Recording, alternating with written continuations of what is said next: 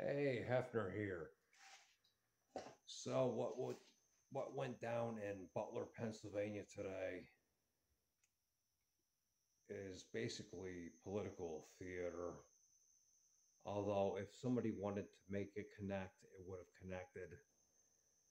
But obviously that did not work out.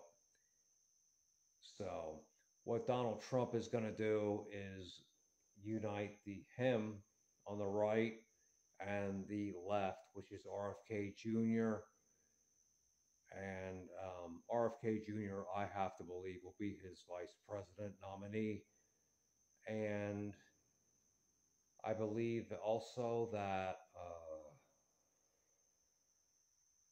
Robert Malone, or Dr. Robert Malone,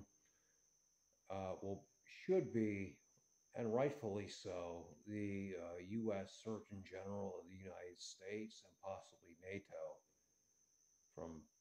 because of how far this has gone. So, anyway, take care. God bless you.